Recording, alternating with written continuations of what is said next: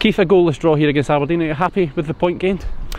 Yeah, we are. You know, up against a good side tonight, a side that was on a good run, full of threats really in the forward areas, and you know, I think that's what pleased us most was the defensive display against that attacking threat. So yeah, you know, there's no doubt that we've been through a little spell that we feel we could have done better, but you know, I think that determination and hunger was there tonight in terms of being in the match, and you know, we had a couple of close things towards the end as well. We could have maybe nicked it, but you know, a lot of good points, and it's, yeah, we certainly take the point and move forward.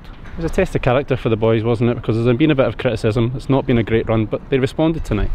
Yeah, and that's part of being a footballer, you know, as part of us as a staff to keep the players going, because we know as quickly as you can fall into a run that's maybe not going so well, it can quickly turn out of it. And we've got to, keep the players believing, which they do, and I think that was there in abundance tonight. That was a group of players really hungry to play for each other, to play for the club, and you know, again, that's the thing that really pleased us tonight was that hunger to represent the shirt and make sure, if nothing else, we weren't certainly going to lose that game, and you know, that's a good base to build from, and you know, we move forward with that. We had chances too, especially just right there at the end. Yeah, you know, absolutely. Yeah, a couple of things going across the goal. I think Polly's was getting in, Polly's chance, but you know, it ricochets off the legs. And listen, as we say, we feel it's a bit of a broken record, but we do feel as if we're just falling in the wrong side of those fine margins at the moment. But if we can show the same solidity that we've showed at the other end of the pitch and keep that going, then you know, if these fine margins start falling in our favour, we'll start winning matches. That's for sure. It's a busy period now. It's a chance to build some momentum, and maybe going to step towards that already tonight.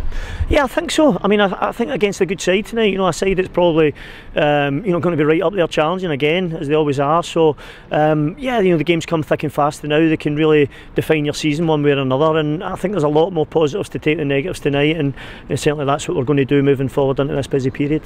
Thank you, Keith. Cheers.